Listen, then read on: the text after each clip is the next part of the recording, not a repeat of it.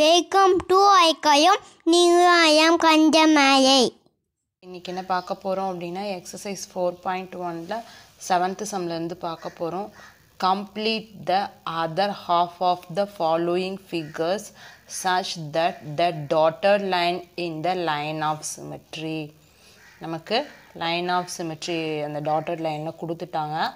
half portion கொடுத்துட்டாங்க. another half portion நம்ம வந்து வரைய சொல்லிருக்காங்க. ஓகே, இந்த சைடு எப்படி இருக்கு? ஃபர்ஸ்ட் வந்து இந்த சைடு ஒட்டி வர்றது எப்படி இருக்கும்னா இங்க ஒட்டி இருக்கு இல்லையா, இதுதான் இத ஒட்டி வரணும். இந்த சைடு இருக்குது இதுக்கு ஆப்போசிட்ல இந்த சைடு வரணும்.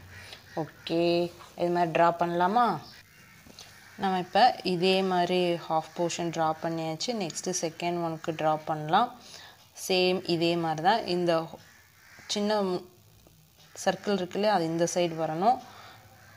இந்த சைடு வந்து எம்டியா தான் இருக்கு, இப்படி குட்டியா வந்து இப்படி வரும். ஓகே, நெக்ஸ்ட் தேர்ட் ஒன் பார்த்தோம்னா இது இப்படி சர்க்கிள், நமக்கு அது 8 மாதிரி கிடைக்கும். நெக்ஸ்ட் இந்த ஏரோ இது ஆப்போசிட்ல இந்த ஏரோ வர மாதிரி வரணும். ஓகே, இப்போ நம்ம எல்லாத்துக்குமே வந்து இந்த half portion வந்து டிரா பண்ணியாச்சு.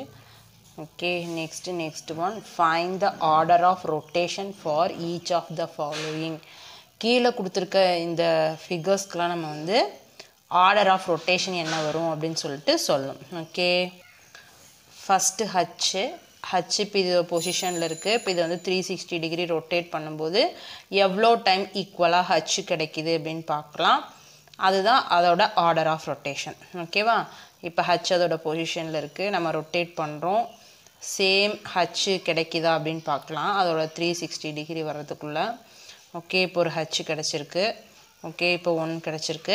ஃபஸ்ட்டு 1 இருந்தது, பொசிஷனில் இருந்தது 1, இப்போ 1 கிடச்சிருக்கு. இப்போ நமக்கு 2 கிடச்சிருக்கு. இப்போ நம்ம அகெயின் ரொட்டேட் பண்ணுறோம். இப்போ அது ஸ்டார்டிங் பாயிண்ட்டுக்கே வந்துருச்சு. ஓகே, ஃபஸ்ட் 1 இருந்தது, நம்ம ரொட்டேட் பண்ணும்போது 1 வந்தது. மொத்தம் எவ்வளோ ஹச் கிடச்சிது? நமக்கு 2 வேஸில் ஹச் கிடச்சிச்சு. ஸோ ஆர்டர் ஆஃப் ரொட்டேஷன் என்னது? 2.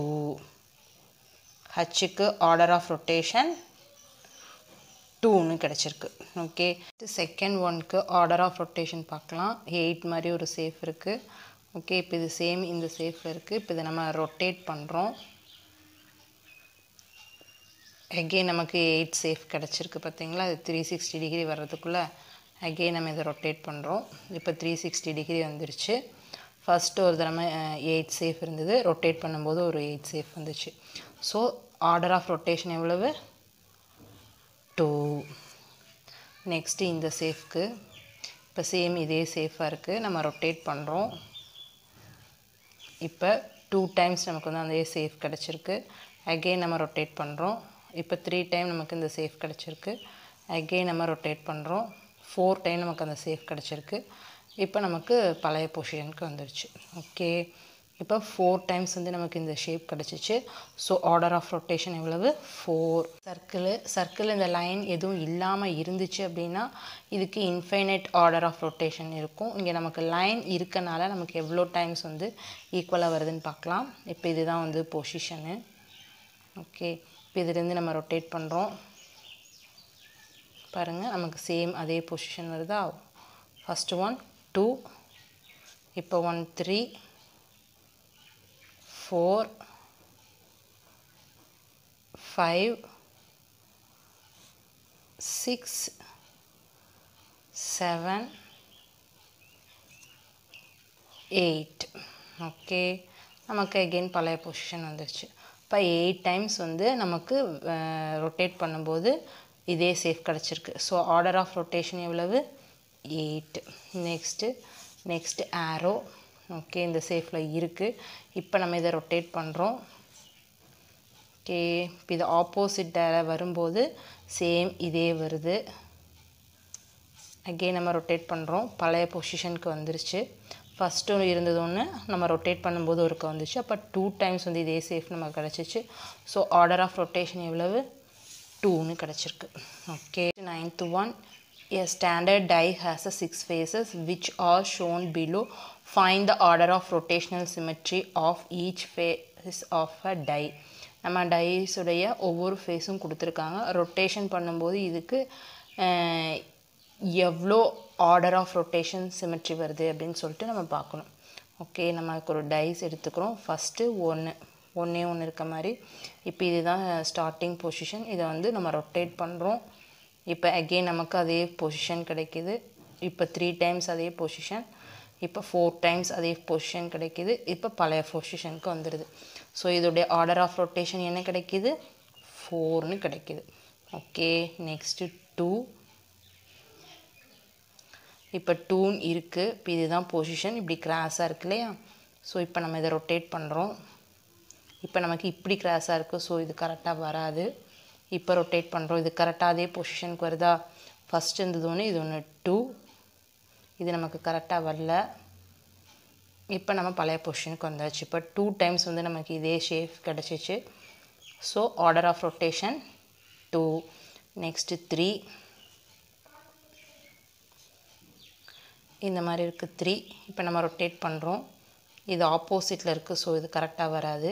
இப்போ கரெக்டாக அதே மாதிரி பொசிஷனுக்கு வந்திருக்கா? 2 டைம்ஸ் சேம் பொசிஷனுக்கு வந்திருக்கு. இது ராங்காக இருக்குது. ஸோ அகெயின் ரொட்டேட் பண்ணுறோம். ஓகே, பழைய பொசிஷனுக்கு வந்துச்சு. நமக்கு 2 டைம்ஸ் வந்து சேமாக இருந்துச்சு. So order of rotation symmetry எவ்வளவு? 2. நெக்ஸ்ட்டு வந்து 4. இப்போ சேம் அதே 4 தான் இருக்குது. சேம் இதில் தான் இருக்குது. இப்பவும் கிடைக்கிது 2 டைம்ஸ், 3 டைம்ஸ், 4 டைம்ஸ் நமக்கு சேம் அதே மாதிரி இருக்குது. ஸோ ஆர்டர் ஆஃப் ரொட்டேஷன் எவ்வளவு? 4. நெக்ஸ்ட்டு 5. ஓகே, இப்போ நம்ம ரொட்டேட் பண்ணுறோம். சேம் இதான் பொசிஷனு.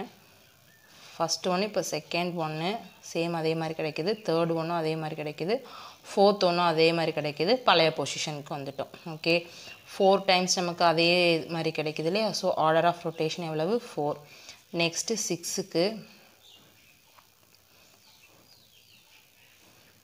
இப்போ இந்த பொசிஷனில் இருக்குது. நம்ம ரொட்டேட் பண்ணுறோம். இப்போ சரியாக கிடைக்கல, அது மாதிரி இல்லை.